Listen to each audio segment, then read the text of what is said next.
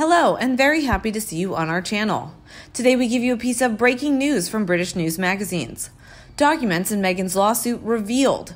It's quickly falling apart for Meghan.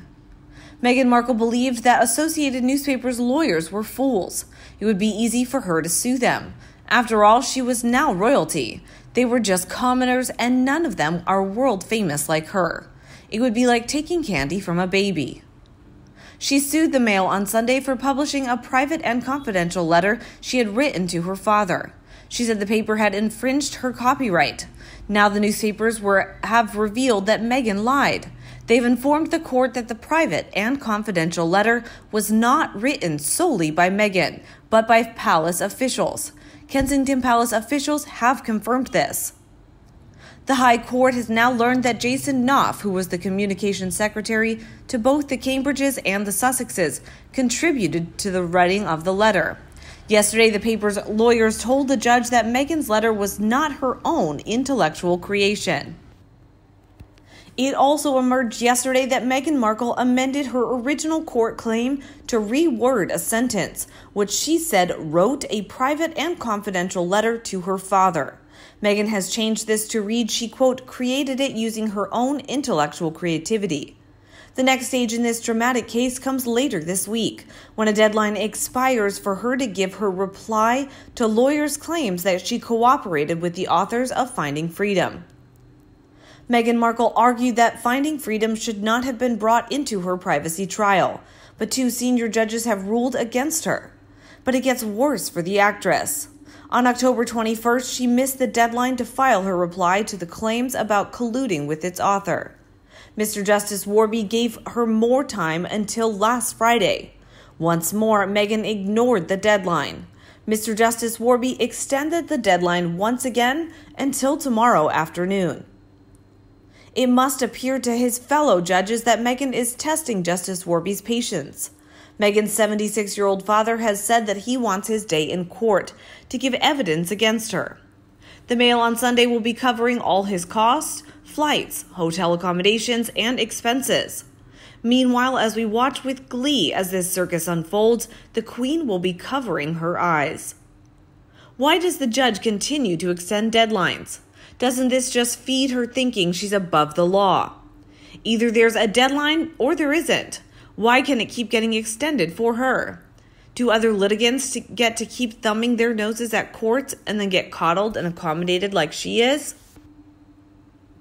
I don't get it, except for, as in the U.S., money and position often trump justice and the law. In June 2014, he became a judge of a High Court of Justice, Queen's Bench Division. Following his appointment to the High Court, he was awarded a customary knighthood. Maybe it is difficult to make a decision when a member of the royal family misses several deadlines. There could be reasons given that we know nothing about, and the judge is being nicey nice, but that will be surely have to end sooner rather than later. It will be difficult to uphold the appearance of impartiality if he allows them to get away with missing deadlines too often. The only reason I can see for deadline extensions is the COVID situation. Meghan's lawyer have said that their ability to interview witnesses, etc., are impeded by the lockdowns. The judge will bend over backwards to make sure everyone is treated fairly. I doubt her money and privilege figure into this, or the newspaper's lawyers would scream bloody murder. Did Meghan actually think the palace would protect her secret about who wrote the letter? She's an absolute fool to believe the truth would not prevail. Meghan has blatantly disrespected monarchy with the claims of toxicity, racism, and collaboration on frosty freedom, while the palace has remained silent. Harry and Meghan had no qualms with accepting financial support from the royal family either. They've used their titles for financial gain and self-promotion, which is frowned upon, not to mention not remaining apolitical. Oh, Meghan, use the word puppeteering and rabbit hole in your letter, as it sounds better. Like, no wonder she couldn't make a good decision when you have Harry Markle's marry a woman whose father he's never met, and all his employees help her draft a letter to sack him.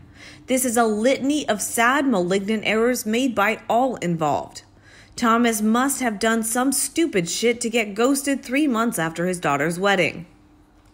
Another royal expert also expresses the opinion that Meghan Markle had help writing private letter to Dad from the palace aides.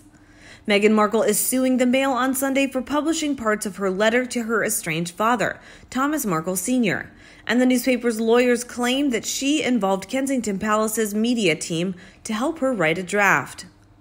Meghan Markle allegedly had help from Kensington Palace aides to write the letter to her estranged dad that is now at the center of the lawsuit against the publisher. Lawyers for the publisher, Associated Newspapers, have now claimed to the High Court that palace aides helped Meghan write the letter sent to Mr. Markle after he was unable to attend the May 2018 royal wedding. The lawyers claim the Duchess's letter was, quote, part of a media strategy to improve and enhance her image, and/or releasing that it was likely to be disclosed to the public. The former Suits actress Meghan accused her father of breaking her heart into a million pieces by giving interviews to the press when she wrote him in August 2018. Parts of the letter were published in the Mail on Sunday and Mail Online in February 2019, sparking the legal row.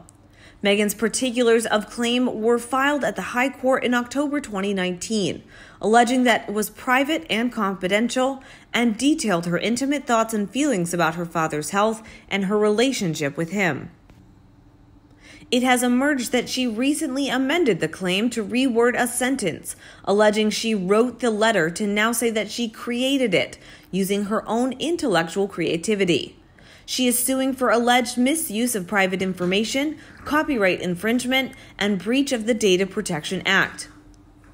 Associated Newspapers wholly denies the claims, particularly the Duchess's claim that the letter was edited in any way to change its meaning, and maintains Meghan wrote the letter knowing it was likely to be made public.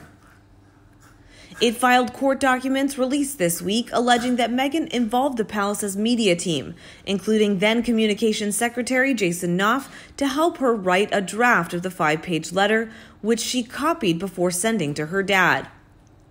The documents claim Jason Knopf and/or the Kensington Palace communication team contributed to a draft of the palace document.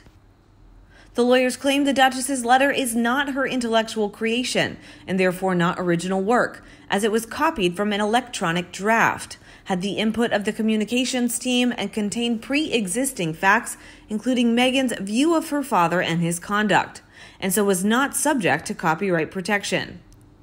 Associated Newspapers' legal team said in its document, quote, "It is for the claimant to prove she was the only person who contributed to the writing of the electronic draft. Without prejudice to the generality of the foregoing, the defendant infers that Jason Knopf and/or others in the Kensington Palace communications team contributed to the writing of the electronic draft." Meghan must prove the letter compromises her own intellectual creation and therefore the extent, if any, to which it is original literary work, the documents add. At the time, Mr. Knopf was the Duke of Sussex's communications secretary, and after holding the same post with the Duke and Duchess of Cambridge, is now chief executive of William and Kate's Royal Foundation. Associated Newspapers claims Mr. Markle asked for the letter to be published to set the record straight, after Meghan's friends anonymously revealed its existence and mischaracterized it as a loving letter in an interview with People magazine. The Duchess's legal team has claimed to the High Court that she produced an early draft on her iPhone Notes app before writing out the final version by hand.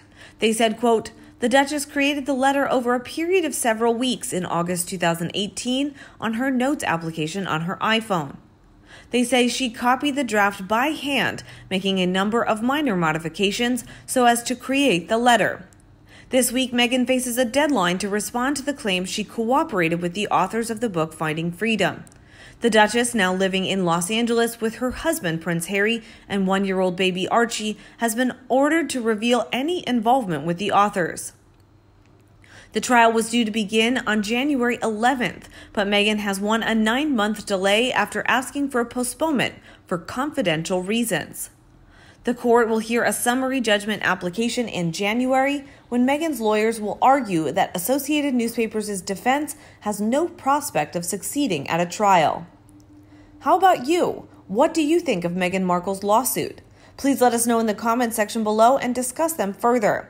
And as always, come back to our channel for all the latest news on the royal family, Meghan and Harry right here. Thanks for watching and see you in the next video. And don't forget to subscribe to our channel. Goodbye.